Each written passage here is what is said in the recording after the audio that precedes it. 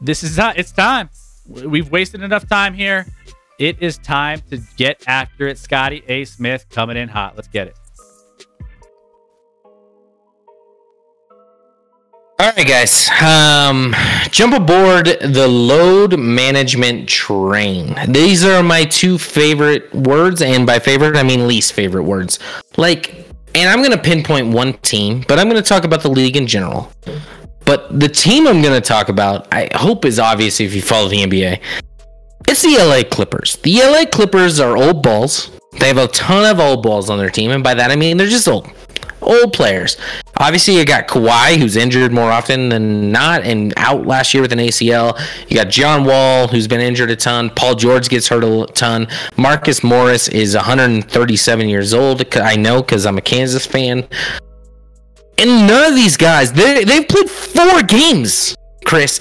The Clippers have played 4 games. Kawhi has played 2 because, God forbid, he plays 4. And by the way, he's looked bad. And he's only played 21 minutes per those 2 games. He's played 42 minutes in over 4 games this year.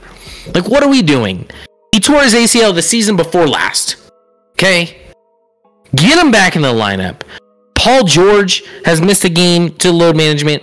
Marcus Morris, John Wall. The Clippers' plan is just to, not play their players all season. That's their plan. We'll just win enough games to make the 10 seed, because that's all you have to do in the NBA anymore, is be one of the top 10 teams in the NBA, and then you can just worry about playoffs. It's terrible for the game. I watched on ESPN NBA Live today, or whatever the show's called. Whatever the show on ESPN what the NBA show is called. I don't even remember what it's called. I watched it today. They literally spent a third of their show talking about this. And we're a week into the season. How does the NBA not see this is terrible for their league? You have fans that pay money to see these players when they come to their cities that only have one opportunity, maybe 2 if they're in the same conference, to see these guys. And the day of, they're just actually, he's not hurt, but we're just not going to play him today. Like the Nuggets with MPJ, they're doing this all of a sudden lumbar management. It sounds like he just tweaked it, actually. So I don't know if even that's legit.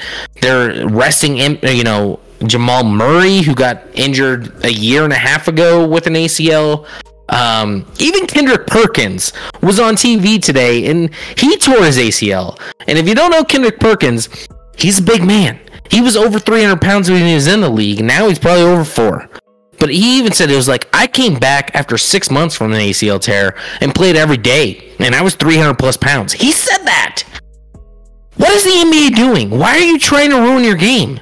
If you're healthy, damn it, play. Maybe you take off I don't know, in an 82 game season, take off 5 games for rest and stuff like that. But taking off half the games if you're Kawhi, or a quarter of the games on all these Clippers and all these players, stop doing this, NBA. You're ruining the game. Someone prevent this from happening. If you can't stay healthy, you can't stay healthy. You saving them and only playing them once in a while isn't going to help. Isn't going to help cohesion. You're not going to win a championship. You're soft.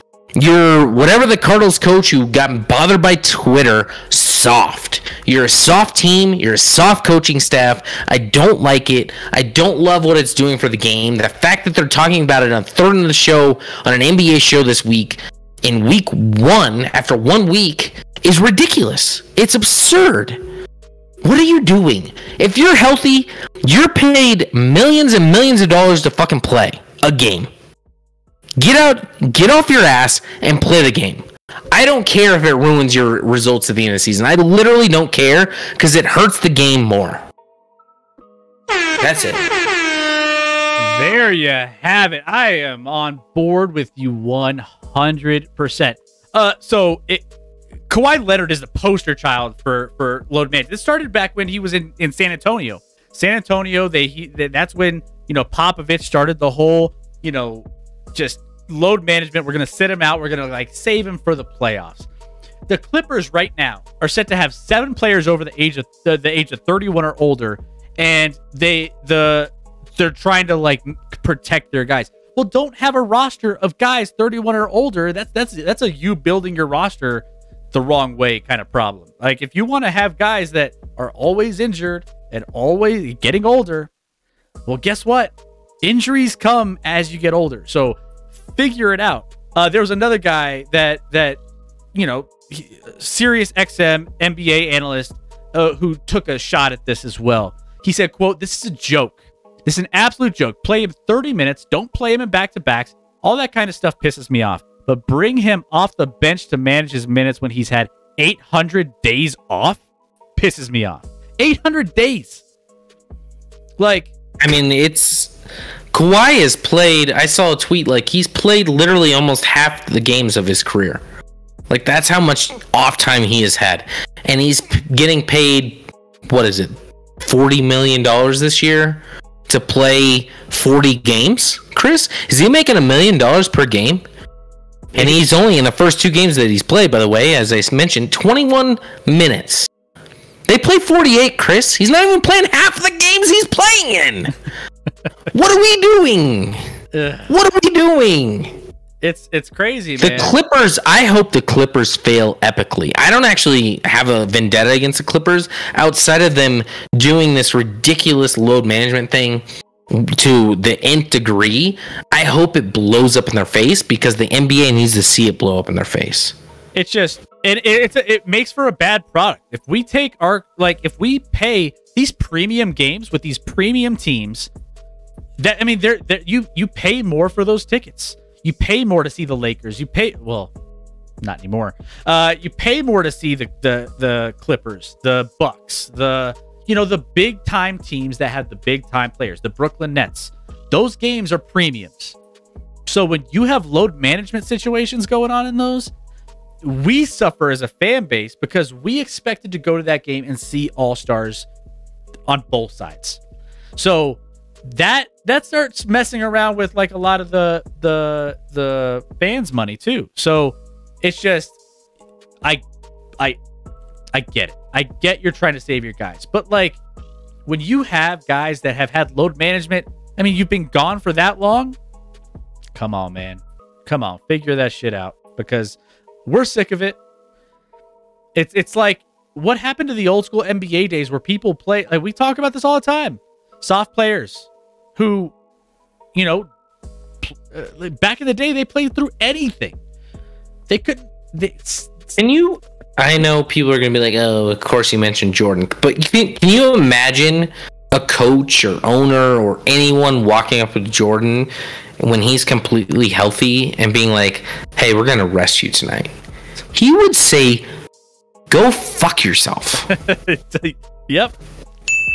You're not wrong on that. He would. I mean, Larry Bird, telling Larry Bird he can't play when he's sound healthy. old, and we sound like a get off my lawn type person, and I don't care because I appreciate that athlete that's like, no, I'm gonna play. I'm healthy. Why would I not play?